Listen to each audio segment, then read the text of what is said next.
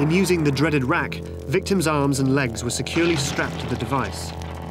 As the ropes pulled tight, the muscles and joints were stretched and pulled to their breaking point. At the tower, torture was an art form taken to its highest level. Carefully written rules of torture were used. First, tell the victim the threat. Then show the implements. Prepare the victim slowly. Strip the victim. Give them a taste of physical discomfort. Then take them to the tools of the torturer.